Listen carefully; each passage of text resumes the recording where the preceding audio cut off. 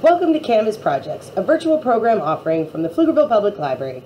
I'm Meg Miller, an Adult Services Librarian, here with another fun project geared to ages 12 and up for you to complete. Those who register through the library calendar can pick up their material supply kits, and for everyone else watching, we hope you give these techniques a try. This month's project is a 3D clay painting. Let's start with a look at the supplies being provided. In our 9x12 manila envelopes here, we have an 8x10 black canvas wrapped in plastic. You are also getting a small bottle of tacky glue. If you're trying this on your own, really any Elmer's glue or tacky glue like this will work. Our palette this month, since this video is premiering on the 4th of July, has a red, white, and blue. I'm also doing a gold, a silver, and then a black. You'll get a medium round brush. And then wrapped in foil, you are getting a portion of white Sculpey air dry clay. So really the first step for this project is to get that plastic off of your canvas so that you can start on your design. Since this is air dry clay, your project is going to take a couple of days. So this first step, you are going to lay out your design, roll out your materials, leave it to dry. You're going to come back probably about 24 hours later. Here in Central Texas, if you left it out in the air outside in the sun, it would probably dry a little bit faster. But really your best bet is going to be to wait until you have another day to come back to this project. You can look for some supplies you might have around the house that you could also use for this project. If you've got a knife, or like I've got a ruler here I could use to cut some clay. If you've got something you can use to roll out your clay, if you want some flattened surfaces. You can also use old stamps. So I've got some of the clay here, and if I just roll it out some, I can use stamps right into the clay to kind of emboss a design on there that I'd be able to paint later or add to my project. If you've got old or metal cookie cutters that you'd like to use to really cut out a shape specifically that can be washed, you can use that. So we've got a little heart shape there.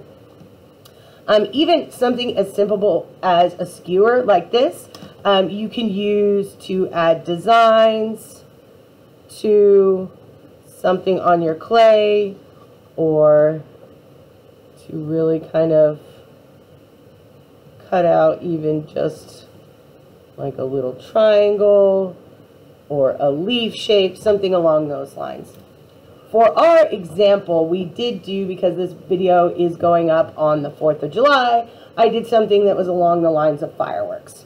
So in the interest of making this video short and sweet and to the point and letting you all get to your being creative, I'm going to showcase just a few little things that I did, and then we'll take a look at a magically sped forward in the process piece that will be able to give you an idea of maybe a finished product.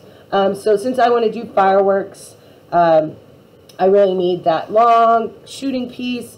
So I'm just rolling out some of my clay into kind of a little bit of a longer strip, smoothing it out, using my fingers and kind of pulling away from themselves so that I get that nice, smooth, kind of a little bit more uniform shape.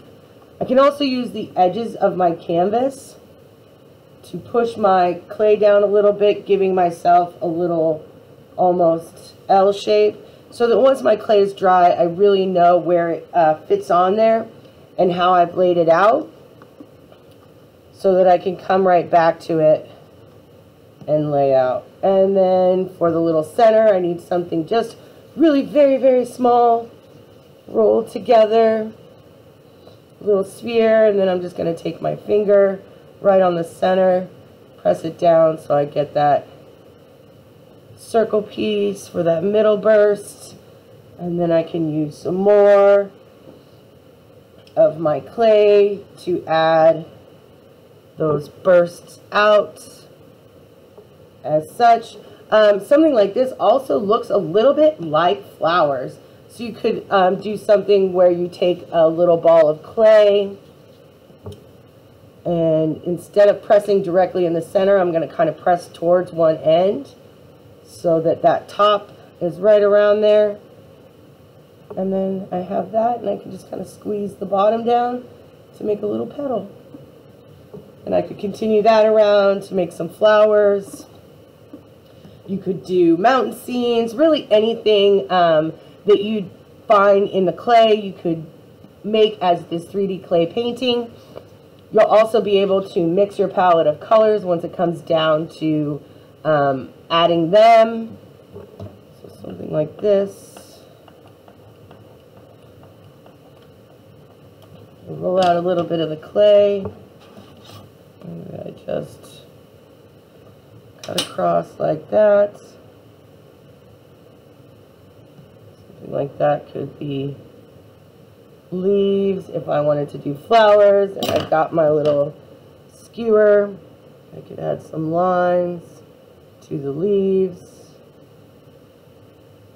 Really make that look as if it's a leaf. It's a little hard to tell there, the white clay on the black canvas.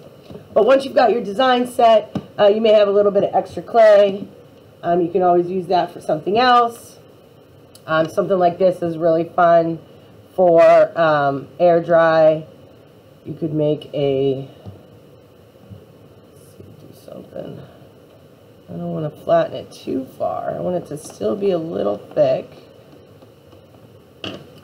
Emboss my design for my stamp right on there.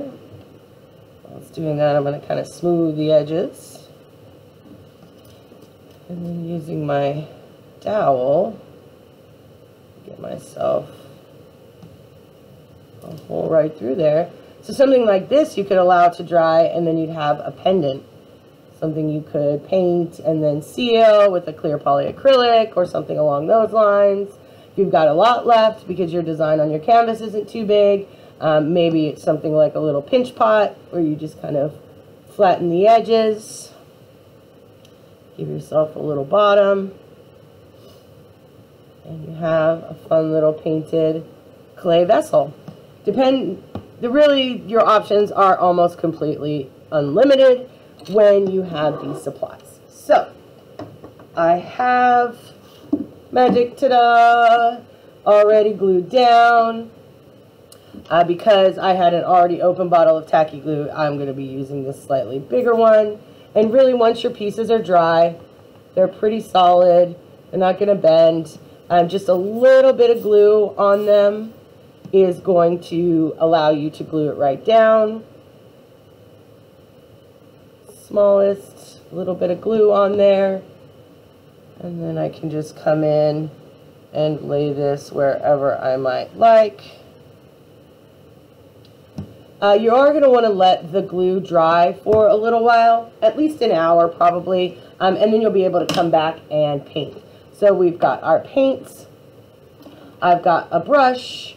You probably are going to want a little bit of water to clean your paints in between, and a paper towel or napkin or something that you can use to dry that brush off. If you've got spots on your canvas where either the glue or the clay have kind of left a mark that you don't want on there, you've got the black paint that you can use to really get rid of those marks. So that's part of the reason we included that color. I have some shiny metallics that I always love to use. Just paint that right onto your clay. And it will be your personal preference for your project whether you want to paint all the way along the sides of your clay. Just think of that in the 3D and get to the edges around. Mix your colors if you've got another palette. Maybe if you've participated in canvas projects before, you have some other colors that you'd like to use. As always, we'd love to see your final projects, and we hope you enjoyed this canvas projects video. And we look forward to coming back after a short hiatus for the month of August, and we'll see you with a canvas project video in September of 2022. Thanks for watching.